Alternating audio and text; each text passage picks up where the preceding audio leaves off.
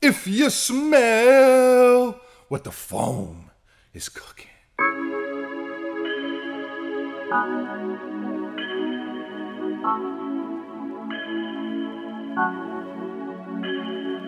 Hello and welcome to the workshop, the new workshop. Thank you for stopping by. We appreciate you very, very much. If you are new to the channel, new to the new workshop, same channel, new space. Yeah. Feel free to subscribe. We upload a lot of sneaker videos. Look, you can see sneakers behind me. All right, we're big sneaker guys around here. We like sneakers a lot. Buckets, how often do we upload a new video? Almost every single day. Almost every single day. You can also find me on Twitter, Instagram, and TikTok at Mr. Foamer Simpson. Last thing I want to mention before we dive into the sneakers is the hoodie that I'm currently wearing. It is the Uncivilized Toy Story hoodie inspired by the holidays, Buckets. The holiday season, a little bit of our own spin on it. Big time. Buckets, who is behind the camera, myself, we have a clothing brand. This is our latest release. There are very few hoodies left, so uncivilizedstore.com. We will put a link in the description of this video for your convenience. And with that said, Buckets, the magic man. We diving in or what? We're diving in. 3, 2, 1, bang, bang. This is the Nike SB Dunk Low Sandy Bodecker.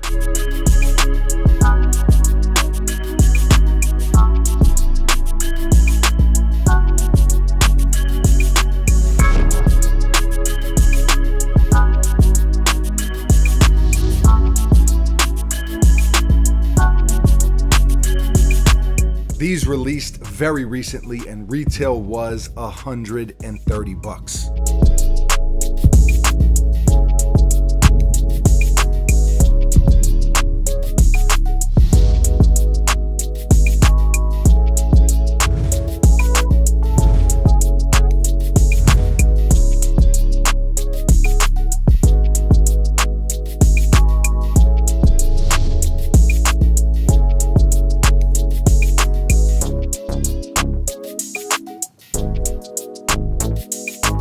Now, they did sell out instantly. I guess that was probably expected. Swing and a miss for me. I tried to get a pair, I was not able to. Fortunately, I was able to grab this pair from a local sneaker resale shop down here in the Tampa area. Kicks are for us. You probably hear us mention them a lot.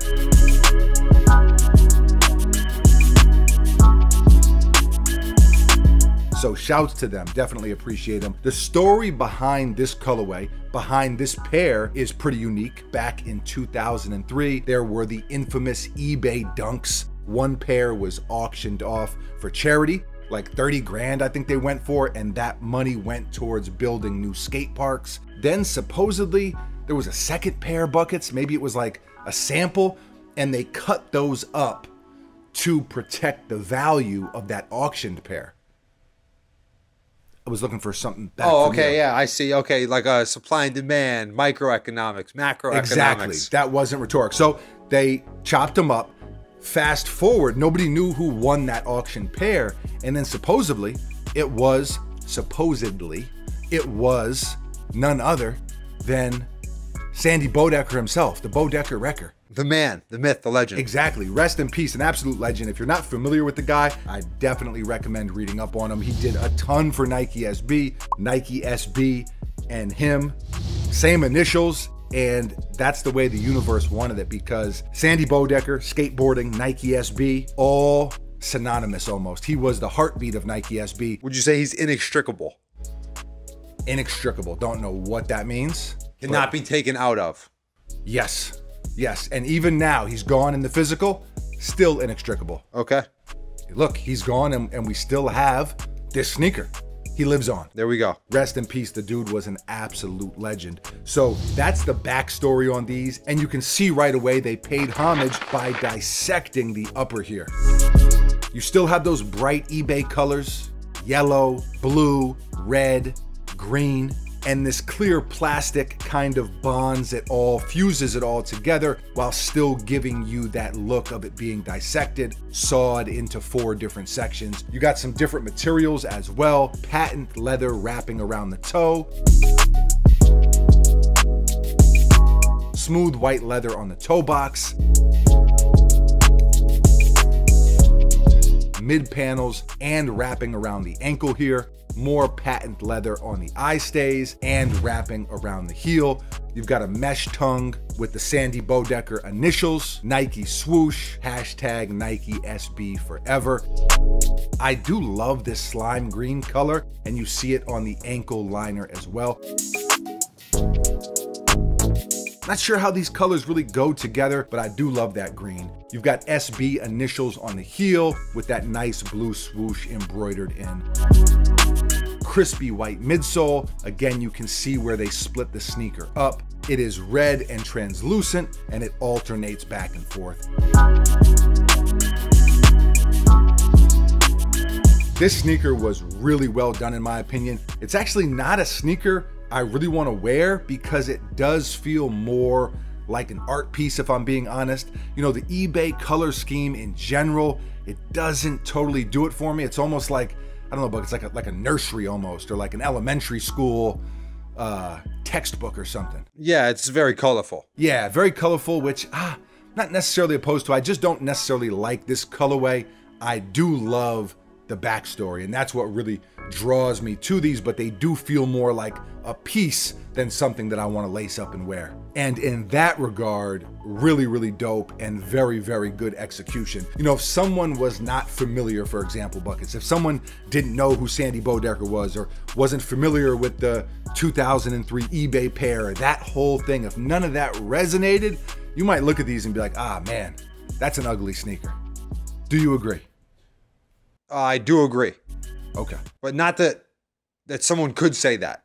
Yeah, someone could say that. You're not necessarily saying that. I'm not saying it yet. Okay, fair enough. You play it close to the vest, you wait till the end. I respect it. Yeah. Something else, and this is just a general comment that I'm kind of torn on, is the clear plastic on sneakers thing. Just wearability wise, Buckets, we've talked about it before. I mean, I much prefer like the Off-White 5 or even the Nike Element 87, where it's a little bit more subtle, a little bit more toned down than just that straight see-through like you get on the Nike Air Force One that has the see-through whole front 3/4 of it, or Nike Clot, or the Supreme Air Maxes that you like. When it's straight see-through, somebody can see a little piece of lint on your sock.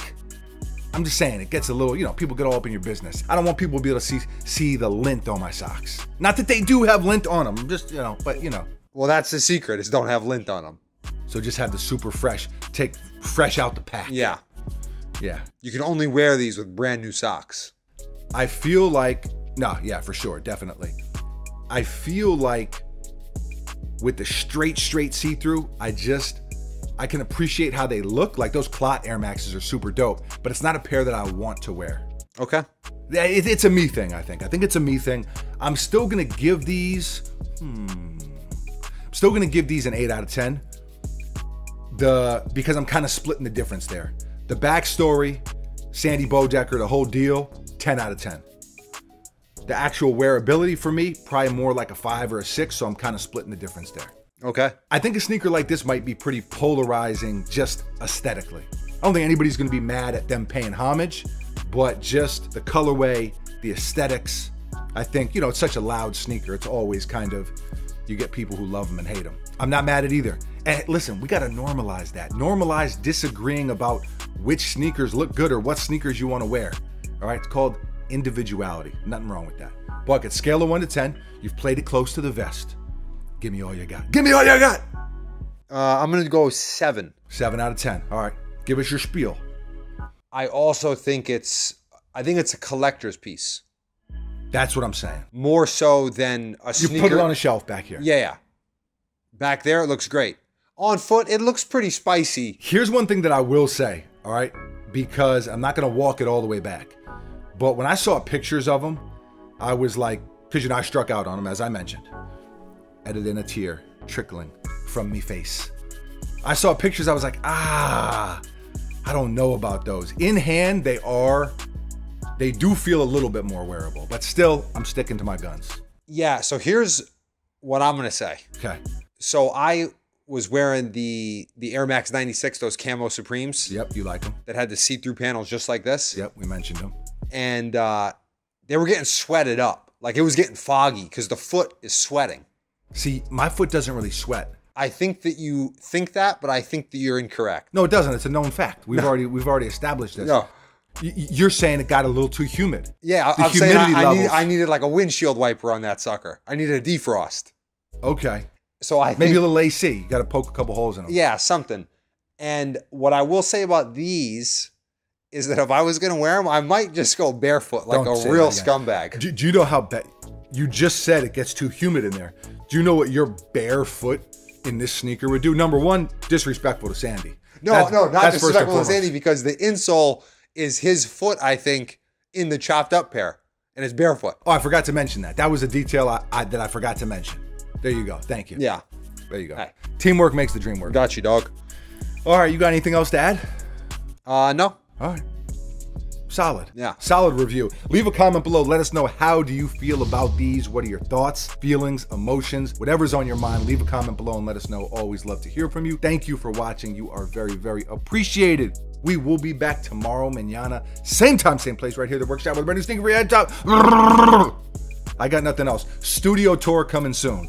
This new space that we're in, we're going to do a whole tour, you know, the whole shebang.